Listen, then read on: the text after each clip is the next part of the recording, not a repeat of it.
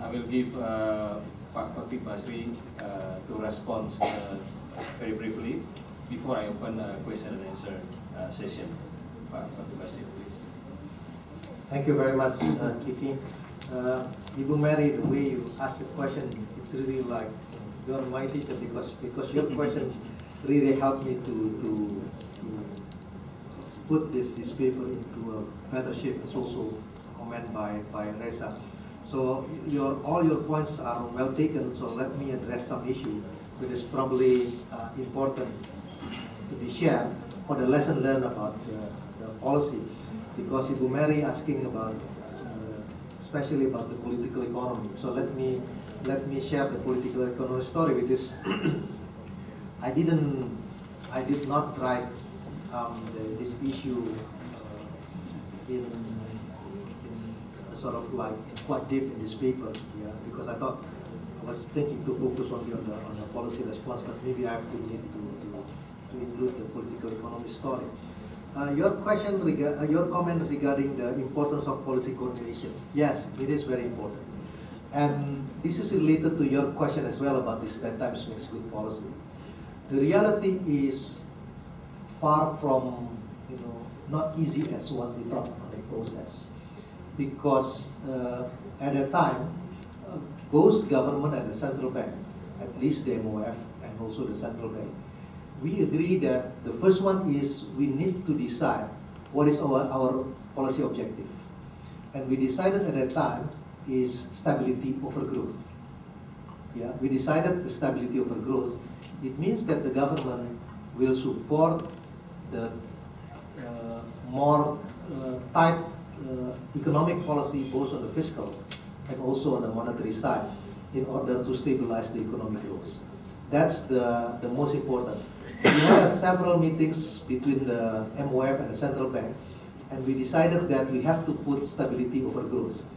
The next question is how to communicate this to the politician. Because this is very tough. It happened only 9 months before the election. Yeah, and I think this happened already about 4 years ago, so probably it's about time for me to share the story to all of you. The process was not easy at all.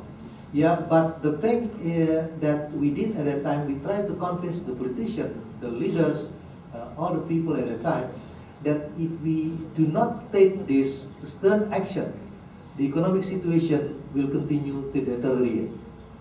And my last punchline at the time, it is true that 9 months after this we will have an election, but I'm worried if we do nothing, we won't have an election next year because we will be in crisis.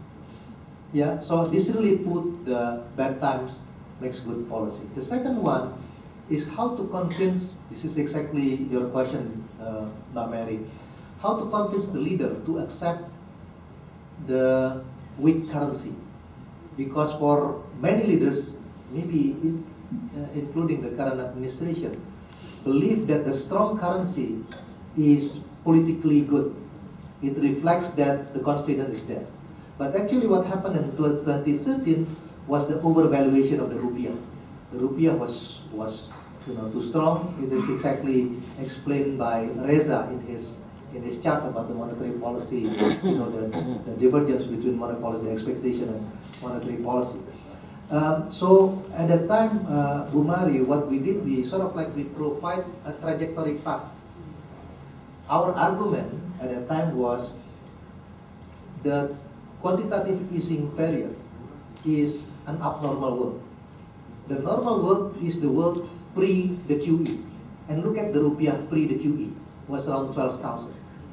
So what happened after the QE, the rupiah appreciated to around 8,000, almost 9,000. So what we need to do is to bring back the exchange rate back to the normal situation, which is pre-QE. Yeah? In order to do that, we have to let the exchange rate to depreciate.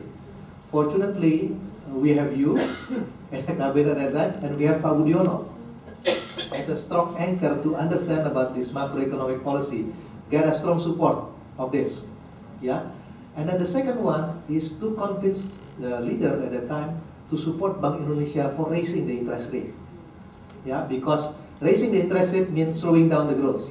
which is, of course, as a leader, every leader in the world doesn't want to see their economic growth slowing down 9 months before the election. Yeah, but we said that we need to do this kind of policy. We need to support the Bank Indonesia, but Bank Indonesia is independent actually. So what we could do is actually to give a strong support to Bank Indonesia, that they don't need to worry about the government support. So at that time, what I did, I called Pak Agus and I said that let me worry about the government side. You just do it your monetary policy side. Let me try to convince leader. And we had a 2.5-hour meeting with the president at the time until Pak SBY eventually agreed. And he said that I leave it to you, and immediately I called Pak Agus and I said the government will back any policy made by the central bank. And few days after that, the Bank Indonesia start to raise the interest rate 50 basis point, 50 basis point, 50 basis point. But the government need to do their homework to ensure that stability over growth is very important. The other thing, Bu Mary, is about communication. This is very difficult because we have to distinguish the way we communicate with public, to the market, to journalists. What we did at the time, every 2 other weeks after the Friday prayer, I made a small class at the MOF, which is the participants are journalists. So I explained to them, like what I did in the class, the saving investment gap, that's why we need to do this kind of thing to sort of really learn basic principles about this Eco 101, about the policy. And I said that if this happened, this should be expected because slowing down of the economy is by design. You don't need to worry about it. To the market, we conduct conference call almost every 2 weeks. And we said that you would expect this would happen. Yeah. To the policymaker, we continue to sort of like to work with this. And that's explained, this is the thing that I like from this story. Not many people realize that 2013, the rupiah was depreciated by almost 20%. But not much panic at the time. In fact, in 2015, when you said Reza, the rupiah was only depreciated by less than 10%, but creates a panic at that time. So the issue of this communication, it shows that a very important issue. You have to manage, your stakeholders. You need to talk to the market. You have to convince your bondholders. You need to use your network. Even that, let me tell you a secret. I asked Nuril Rubini to write an op-ed about Indonesia. The positive side, the positive story about Indonesia at that time, because if this message come from the government, nobody will leave us. They should ask someone else to. And of course, Nuril is a Dr. Doom. He always keep a very pessimistic view, but on Indonesia he was very optimistic at the time. So we asked his support as well. About this global policy, I don't have the answer for this, Ibu Mary, but I think based on our experience, it is important to have at least, there are two possibilities of this international coordination. The hardcore one, we do the concerted effort together, fiscal and monetary, which is in my view is not possible. The second one is the soft core. We exchange a policy during the G20. So in my view, G20 is probably the good forum to exchange view, to share each other experience. The implication is, after Bernanke, I think Janet Yellen improved the communication. Yeah, they have a better communication now. Yeah, what Yellen did in the G20 meeting, she gave a presentation. He gave a sort of like trajectory, the possibility, 70% of the member of the Reserve Bank saying that there is a need to adjust the interest rate, 15%. So she just gave this probability, which is really give us a sort of like an insight, what kind of policy that we need to anticipate. I think the way Yellen communicates is much better than Bernanke. And even if you recall, when China devalued their currency, the Fed decided not to raise the interest rate at the time to consider China. It is the opposite what Bernanke did. Let me respond to Reza's question. Just one question. I think I completely agree with your comments, but your question about this fiscal space. whether we should abandon this 3%. I would say that I would agree with you if you can ensure that this government could be immune for the political intervention. In the sense that once you abandon this 3%, then everyone will come to you to ask for more fiscal or government program, whereas every program always can be justified. In my view, by putting the 3%, this will push the government to become more efficient. Because even until today, a lot of issues related to the quality of spending. Yeah, even the government is not able to absorb the 3% basically. So from my perspective, probably it's better for us to maintain the 3% rather than giving too much room for the politician to abuse the fiscal deficit. Yeah. So I think this one. Okay, sure. The issue is maybe not abounding the 3%, but make it into a cycle of 5 years instead of on annually basis that we have to have that 3%. So maybe this year you can have a 3.5% deficit. As long as tomorrow we have 2.5, the average is about 3%. So looking at the full cycle of 5 years of the government instead of annual basis. Thank you, Dr. Reza. Thank you, Pak Khatib Basri, for response to the questions. Now I open question and answer sessions. To my watch, we have around 25 minutes. I think I may open 3 questions. One, Dr. Febrio. Another 2. Left hand side, right hand side, please. Okay, Dr. Febrio, please ask your questions. And please mention your name and affiliation. My name is Febrio Kasaribu. I'm head of research for macro and trade at LPM. So Kiki basically my boss. So permisi boss. And thank you very much. This is a very special moment, special occasion for us. I learned a lot from all of these distinguished speakers. I enjoyed. You were our professors, our lecturers when we were still students. Me and Kiki, we actually just one year apart, so we were really your students, and we learned a lot from you guys continually, even till today. So thank you very much. We appreciate it. My question is, I think about when we talk about monetary policy, we talk about transmission of mechanism, right? Now, my question is going to be the reverse of that. So we are always afraid of hot money coming into our financial system, right? Now, and always there is a dichotomy in our thought, at least the way we speak about it, between short-term capital inflows with foreign direct investment, as if the sources of these two type of monies will be different type of investors. Well, I think we might be mistaken on that, because what happened is when hot money coming in, they usually respond to incentives clearly, but the incentives will be coming clearly from the financial market first. And as for money coming into Indonesia, they will go to government bonds first here, or to stock market. That's why we have 40% of our government bonds now owned by foreigners, and now we have 60% of stocks now owned by foreigners, which is not too bad comparatively in terms of we think about it as market confidence towards our economy. But the problem is we always fear that to be something that's going to be hazard. As soon as there is a global financial crisis, or at least there is a shock in the global financial market, we're going to be thinking about how to curb the impact to our economy, right?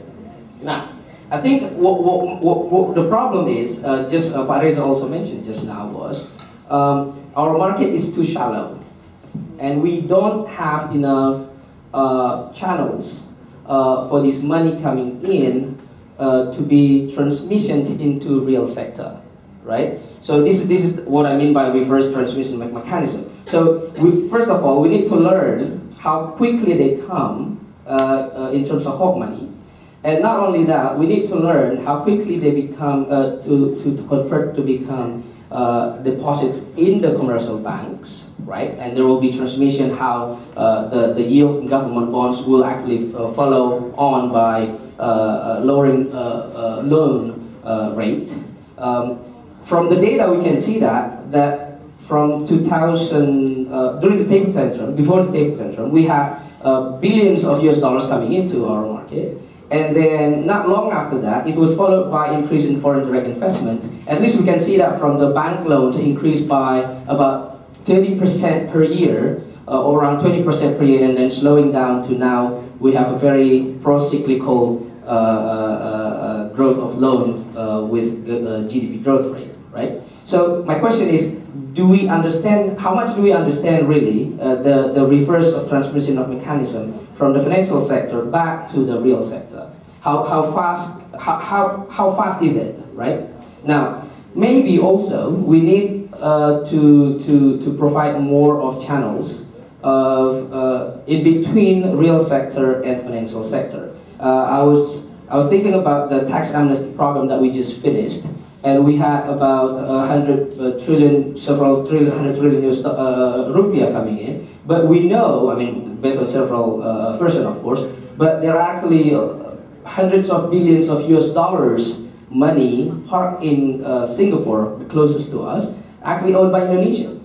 So when we talk about foreign direct investment, of course, we're not talking about nationality here. We are actually talking about simply about nationality of the money, right? We invite them to come. So when we talk about that tax amnesty program, several people have been analyzing this, and we say, oh, maybe if we had more of types of investment. Dr. Febri, can you make it shorter? Oh, excuse me, yes. If we could have, for example, in the context of infrastructure projects as well.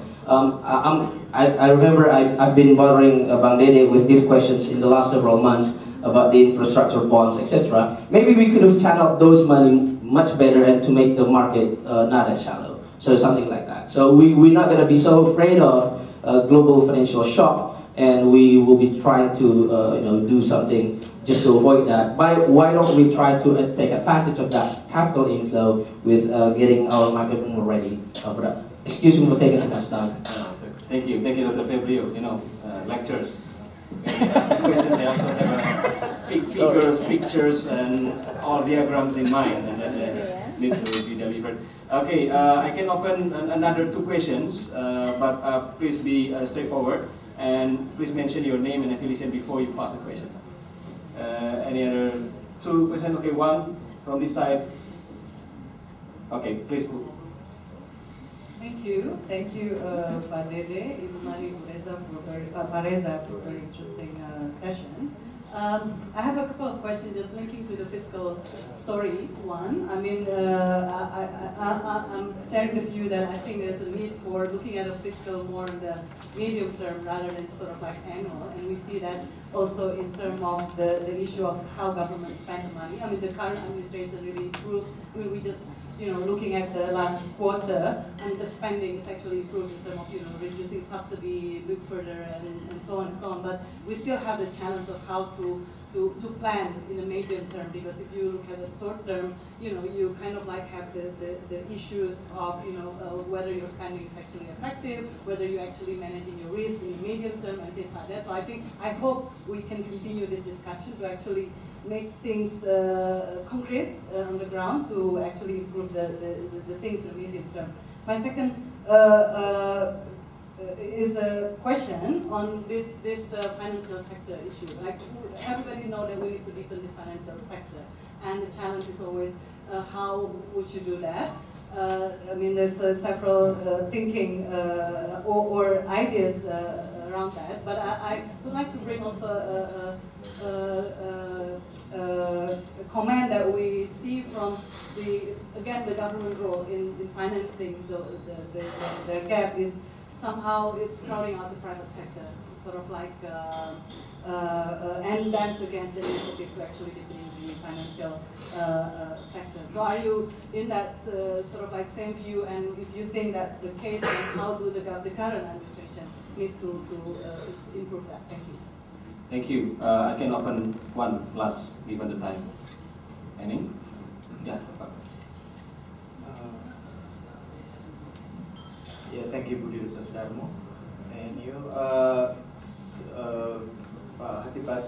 mentioning that India and Indonesia can come out with from the temper tantrum, but why India come out much better than Indonesia? Could you give some description of why that is happening? Thank you. Thank you very much, Pak Budi. So, Pak Khatib Basri, you have, I think, around 7 minutes to respond to all the questions. Is it for that? Yeah. Okay. Fabrio, I completely agree about the framework first, that you should channel this capital inflow into the real sector. Yeah, because as we know, if this money stay in the financial sector without the government or the private sector are not able to channel it to the real sector, it might create a bubble. But the difficult part is how to make it happen. Yeah, and this is related to Della's question as well. I agree that one of the key issues related to the issue of infrastructure, because you mentioned specifically about infrastructure, is about financing. But to me, this is a secondary issue, because the most difficult part is on the implementation on the ground. The first issue is related to the land clearing. Yeah, fortunately, I'm involved on the company related to the infrastructure now. We and the company, we are looking for project, but not many good projects available. Many people come by saying that we have this infrastructure project, but not a good one, in the sense that, you know, it's not commercially viable, the regulation is still not complete yet, so basically it's not really a good project. Only few projects available related to that. And that's explained why it is very difficult to channel from the financial sector into the real sector. Let me give an example about this land clearing.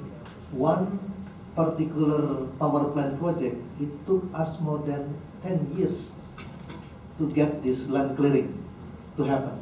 Yeah.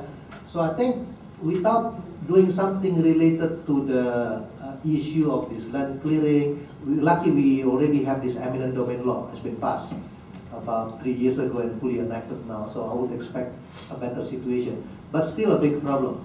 Even if you're talking about this MRT, yeah, the second phase will face a challenge related to the issue of the land clearing. Yeah, so money to me is secondary, because once the opportunity is there, a lot of people will come to invest, especially on the infrastructure sectors.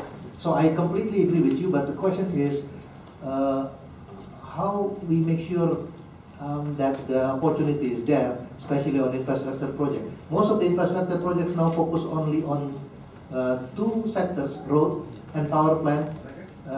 Do you know the reason why? Because on those two sectors, the government regulation already completed, but not in other sectors. That's the question from Fabrio. On Della, your comments is very similar to Riza's comment.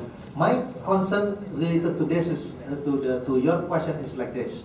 Yeah, if you larger the fiscal deficit, yeah, if you larger the fiscal deficit, let's go beyond 3%.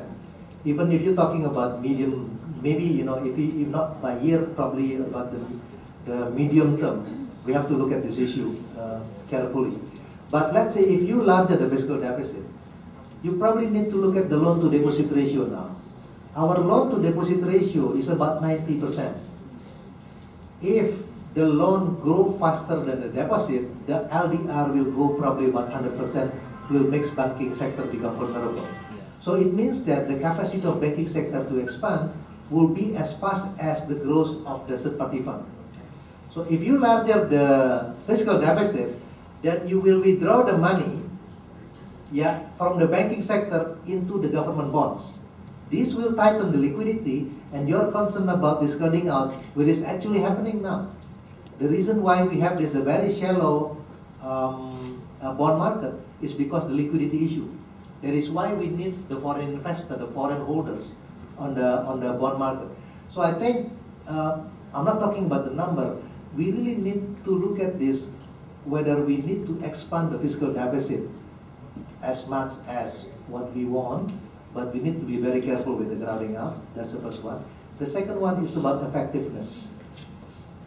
I hate to say this, but I think the subsidy is back now. Because with the oil prices about $55, last year about 40, by now the government should adjust the fuel price by at least 15 to 20%. The government decided not to raise the price for electricity for 150. So probably we have a subsidy about 50 trillion nowadays. The subsidy is back. If you're looking from this perspective, a lot of room actually to improve rather than increase the budget deficit. Yeah, and the quality of spending. If you want to have a significant impact on the growth, just spend the money on the area which have the marginal propensity to consume is very high, which is the poor people. But my concern, not to criticize the government, if you provide the non-cash support for the raskin, the cheap rice, then the question is whether this cheap rice will be available in every outlet all over Indonesia. If not, you spend your money, but basically no consumption. Because with the non-tunai, you have to go to every warung, and every warung has to have this card reader. So we have to make sure that Bulog can supply this. Without that, you look at the Dana Desa. We spend about 60 trillion, 70 trillion money, what will be the impact? Yeah, so again, you know, I think I'm still in the position to look at, probably do some efficiency on the government spending rather than to increase the threshold for the budget. Budi, your question, I explained a little bit, but basically the first reason is because the terms of trade effect, because India benefited from the declining commodity prices. The second one, because India benefited from this declining commodity prices, their current account deficit also improved much faster than us. So give much room for the Reserve Bank of India to lower the interest rate, which push the economic growth much faster. The third reason is because the reform in India, I think in terms of opening up the foreign investment, this is related to Mary's question, is much more significant than that. We did try at that time, Mary, especially to revise the negative list, but I would say the result was very nominal. Yeah, we didn't do much our homework related to the opening up the foreign investment. India did a significant reform, especially on the banking sector. You open up, they let the foreign ownership on the banking sector, on the services sector. That's what retail, yeah, and that's really helped the economy to improve. And most of the foreign direct investment in India went into services export, which does not have, which is naturally hedged. In our case, most of the foreign direct investment went to the natural resources and domestic market, which is good in the short term, but later on, when they pay the profit repatriation, there is a risk of the currency mismatch. So the lesson learned is maybe in the future, even foreign direct investment, if possible, focus on the export-oriented sector, because this will be naturally hedged. Yeah, if this foreign direct investment focus on domestic market or natural resources, there's always a risk on the capital account side on the balance of payment. So I hope I answer all these questions. Yeah. Thank you very much, Dr. Khatib Basri. I commit to myself to not conclude this discussion seminar. So before I return back the power to the MC, please join me to give a big round of applause to Dr. Khatib.